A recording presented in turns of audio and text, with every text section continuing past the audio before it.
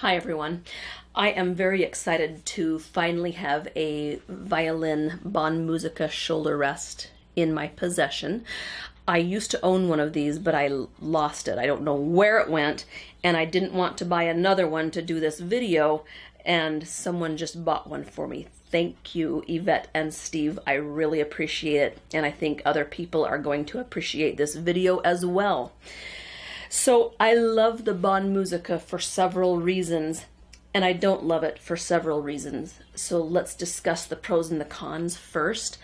First and foremost is the versatility of the Bon Musica. It is malleable, it's soft, it's bendable. You can customize it for different body shapes, different violin sizes. It's just extremely versatile and customizable. That's the main plus about the Bon Musica, besides giving great security with this famous hook that it offers. Now the cons of the Bon Musica is just simply that it's bulky, it's heavy, it's a lot of hardware to have on your violin. When it's on your violin, it's hard to put your violin under your arm and have it rest there comfortably because of the big hook. You know, it's just kind of bulky and in the way. None of that is a big deal. For comfort, I'd take that trade anytime. The biggest con about the Bon Musica is that because of the hook, you have great security, but the hook tends to lock you into one position, which isn't always a benefit. So we're going to talk about ways to unlock you as much as possible while still enjoying the benefit of the hook. Now the Bon Musica is a wonderful starting point for students who are trying to get a comfortable setup and they just cannot arrive at something comfortable. I often have my students just get a Bon Musica and bend it and mutate it into whatever crazy shape they feel like they need. Get used to that feeling of comfort, settle into something so that the chaos kind of calms down, and then maybe at a later time we transition to a more minimalist shoulder rest, or maybe not. Sometimes this is the shoulder rest for life. Now, the first thing I want you to do, if you have a Bon Musica in your possession, brand new out of the box, I want you to enlarge this space between the feet. And that is done by bending this side. You see how that's got a crease in it? This is the chest side. And they refer to this piece of metal here as the retaining bracket. It's going to be really tight if you have a hefty full-size violin, which I do. Like, it made me nervous. So go ahead and bend that side a little bit wider. You want it just kind of nice and snug on your violin, but not choking it in a death grip. Now let me go through each of the movable parts on your Bon Musica, and I'll describe briefly what axis they're going to be used to adjust, and then I'll go ahead and put it on my violin and show you a few things. Okay, so first let's talk about the screw that goes on your shoulder side. You'll notice that the screw on the shoulder side is much shorter than the screw on the chest side. And there's a good reason for that. We don't need as long of a screw on our shoulder side because there's not as much space to fill, even for a tall person. On the chest side, we need a long screw for various reasons. I'll get into that a little bit later. Now, while we're talking about this shoulder side, the screw that goes into the shoulder side, let me show you something. If you are a shortish person like I am, I'm 5'2", and my neck is average for a 5'2" person, I guess. But I need this shortened as much as I can. So the temptation is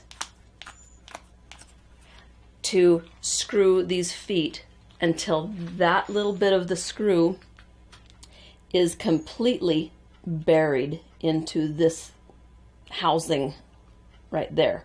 so that it's completely flush. That's what I want to do. You can't, for two reasons. First of all, it starts to run into this piece right there. Now, that could be worked around. It could easily be worked around with some needle nose pliers. If you have any mechanical inclination, there's a way to make sure that all those threads get buried. It's not advisable for two reasons.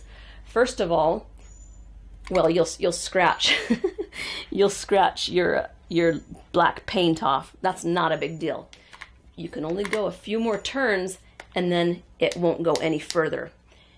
Don't figure out a way to make it go further, because once you put it on your violin, this big piece of metal right there is going to gouge the back of your violin if you succeed in sinking this foot all the way, making those threads go all the way up into that housing. So stop right there, or you'll gouge the heck out of your violin. Okay, now the second reason that you really can't go any further than that, well, no, I take that back. You could go further than that, but look what's happening. The end of my screw is already up against the hook.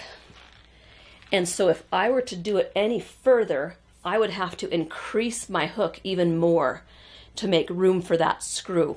So even though this isn't going to gouge my violin, because I'm not going to go any further than that, I highly recommend, if you're trying to get this gap as short as possible, this part right here, take the cap off of the screw. Ugh. If you need to, you can bend the hook out of the way. So take that cap off and take a little hacksaw and shorten that screw. And here's why I want you to do that, because I'm going to try to talk you into minimizing the severity of this curve. It's the severity of the curve that locks you into place.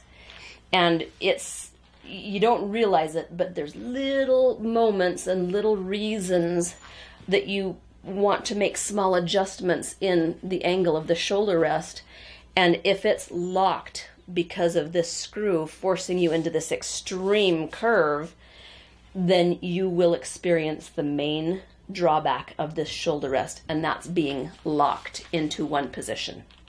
So take a hacksaw, or take your shoulder rest to Lowe's or Home Depot or Ace Hardware and ask them to saw off 2 or 3 millimeters off of that screw. I'm going to take a little miniature hacksaw and do that right now, and then I'll see you back in this video. Okay, so it's a new day.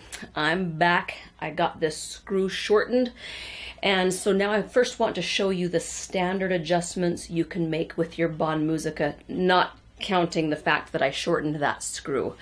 That is information for people with shorter necks. I highly recommend shortening that puppy so that you can elongate this curve a little further, a little flatter. That changed the angle significantly. And remember, the danger of sinking this foot too far up is that it brings this metal piece really close to the back of your violin. Like, I probably have 1 or 2 millimeters of airspace between this and my violin.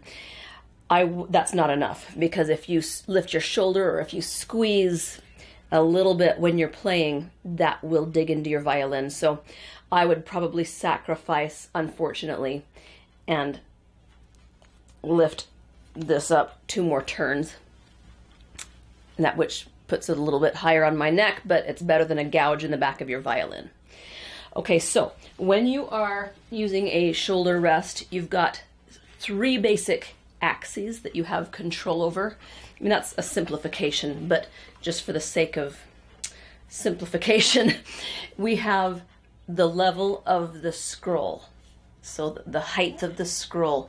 Most teachers teach their students to keep the violin horizontal to the floor. With a little variation, either way is fine, but aim for just horizontal with the floor. The other axis is the tilt of the violin. Some people like an extreme tilt, some don't. This is going to impact your bow arm. If you're tilted too much, your bow is going to hit your belly or your leg when you're on the E string.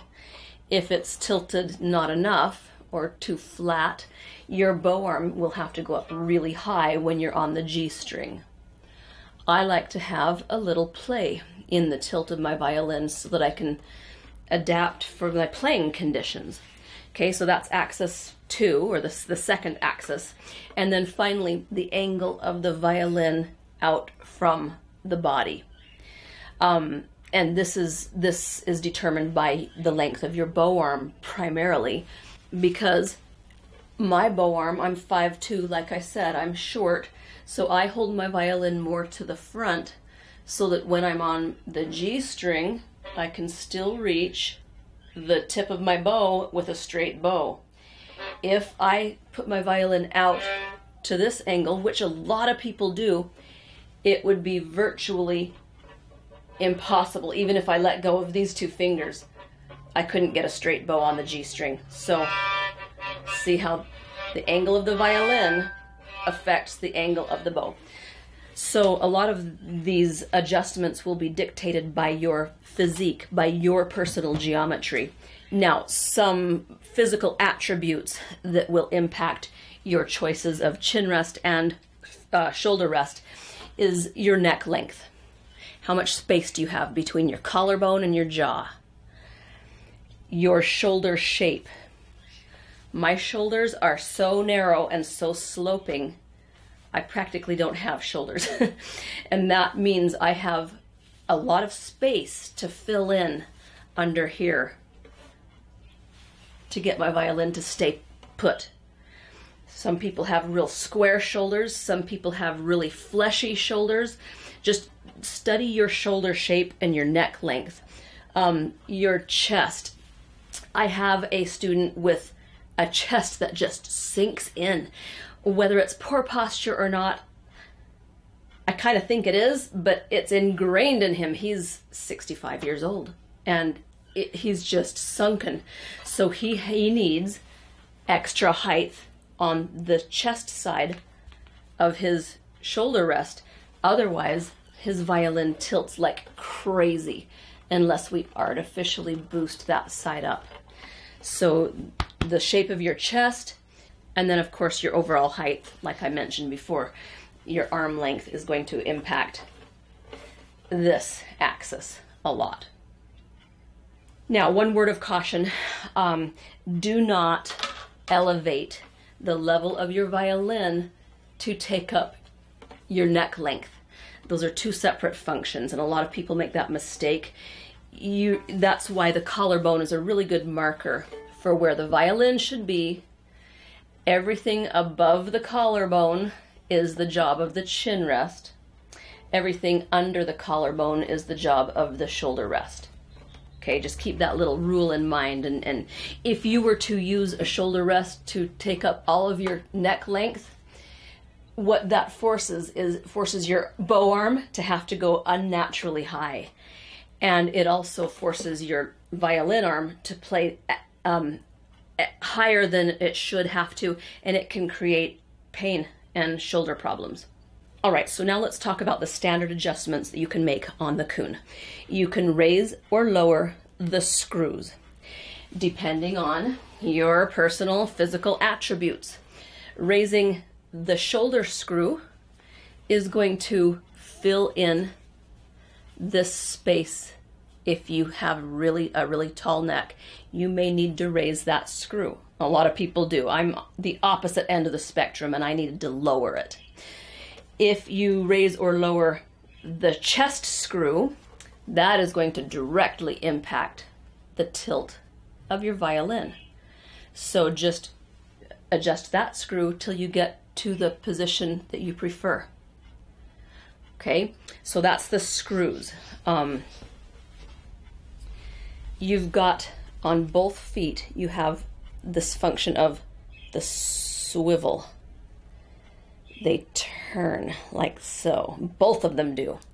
That's really nice because suppose you got the shoulder rest on, but it's sitting like this on your body And so it constantly feels like it either wants to fall until it's flat, or it's just not seating properly. That's a simple fix. Just change the swivel until it seats perfectly with your body. Okay, so that's the swivel. You've got, of course, the shape that you make the curve on the shoulder. Totally malleable. Now, don't be afraid to use pliers. If you use just your hands, it won't let you bend the extreme edges. But if you can take some pliers, you can move this curve from here out even further to here. So I could flatten this out, and then I could coax this shoulder rest to bend a little bit later, like so. Now, I don't really want to do that because I had it where I wanted it, so now I have to move it back. And if you do this too much, yeah, you'll mangle your shoulder rest and it won't look nice. So I'm sacrificing the beauty of my shoulder rest for the sake of this video. See, the pliers left a dent. But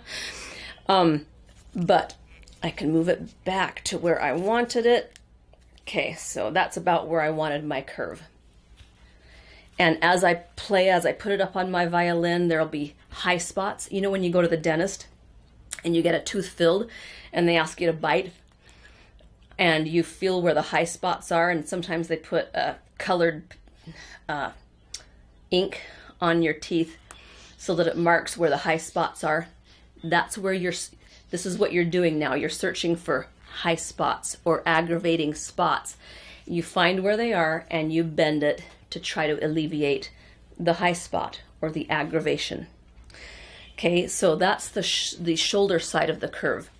I already kind of alluded to what this part of the curve is for. This can also impact the tilt of your violin. You can use that bendable portion to impact the tilt of your violin, but even more so for cases like a concave chest, you might want to lift that up higher so that it really boosts, gives you a boost. Now look, that is not sitting nicely on my chest. So I would say to dictate the tilt of your violin by using the height of the screw, and then shape this bendable portion to meld with your chest shape. Now let me show you something that a lot of people also don't realize. You don't just have the choice of bending the shoulder rest out this way. You have the choice of bending it, twisting it into a slant and a figure 8 style bend. And that can really accommodate the slant that we're trying to get our violin to grip onto. If I slant it this way, that fits onto the slant of my chest much better than if it was just on straight. So play around with that. You can truly get a custom fit with this shoulder rest. Now let's talk about the final adjustment, which is the little screws. I'm going to ask you to ignore a really ugly hole that I made temporarily because we're going to talk about that in a second. So ignore that. That's for emergencies if you need that special adjustment. Okay, so we have basically 3 pairs of holes. We've got this pair, and that seems to put the violin, the shoulder rest into, that puts the shoulder rest into a 3/4 size. That makes it a smaller shoulder rest. Okay, so you're probably not going to use that unless you play on a 3/4. Then you've got this pair. That's the standard straight up. See how the foam pads are aligned? That is the standard. And I'd start with that and see if you can make that work, because it works for most people, actually. Okay, if you don't like that, or if you still feel like the hook wants to fall off your shoulder, if you have narrow shoulders or whatever the reason, then there's this pair of holes right here. They're just off center a little bit. That throws your pad off center a little bit. See, that throws the pad off to the side a little bit. But guess what else it does? It throws the pad up on your shoulder a few millimeters. So it'll bring the pad in from feeling like it's on the edge of your shoulder. It'll bring it in slightly. Okay, now if that's not enough and you still feel like it's going to slide off, that's when you can mangle your shoulder rest even more and add this extra hole here. Now I really screwed this up because I got it slightly in the wrong place. So then I had to enlarge the hole to get the screws to fit through. But watch what happens. So here's the standard right there, okay? Now we keep this hole of the standard and then we swing the other bolt through the new ugly hole that I made. And look what shape my shoulder rest is now. Okay, so what that just did is it brought the shoulder rest extremely in, right up onto the higher part of my shoulder, so it doesn't even remotely feel like it's gonna fall off, even with my flattened curve. This is gonna give me a lot of freedom, flexibility, and security, and remove any fear of the shoulder rest falling off my narrow shoulders. Okay, so that's one option you can create for yourself. Just be careful because you can ruin your shoulder rest if you do it wrong.